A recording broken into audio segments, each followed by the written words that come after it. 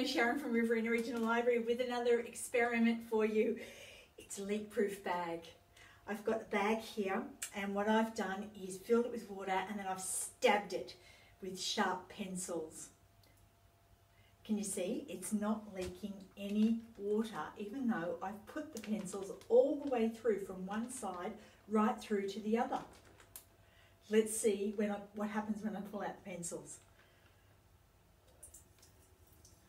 There's water. It's definitely leaking now.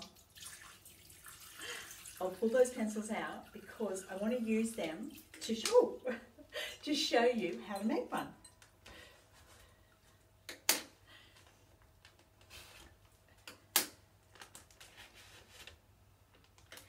Now, all you need is a bag. I've used a Ziploc bag. You can use any size. Sharp pencils, I like the round ones, and make sure they're nice and pointy because you have to get through that plastic bag. And water, you can get your water from under the tap. Admittedly, that's probably the easiest way. Now open up your bag, put your water in.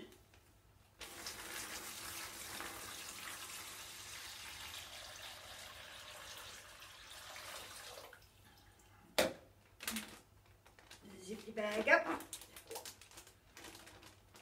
Hold the bag up.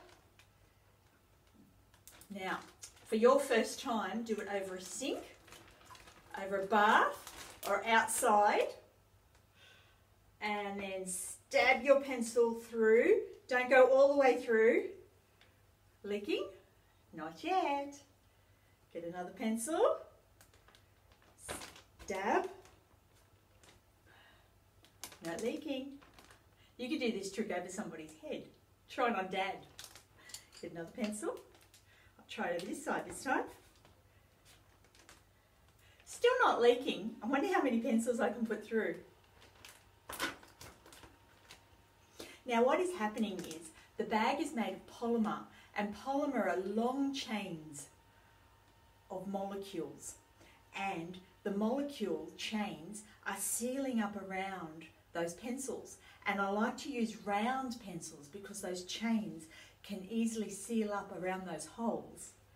Let's try another pencil. Still not leaking. Isn't that great? This is a great experiment. What you could do is use different kinds of bags, thinner bags, thicker bags, smaller bags, bigger bags, more water, less water. You have to be able to pick it up. Remember that.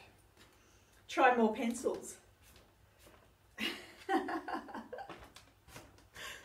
Now sometimes you will get a leak, especially if you put the pencils too close together.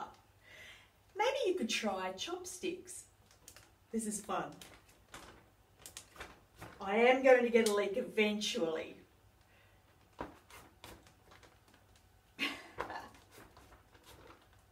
Let me know how you go. It's still not leaking, and I've put in 1, 2, 3, 4, 5, 6, 7, 8, 9, 10, 11 pencils, and I've run out.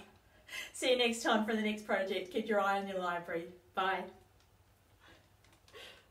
That's amazing.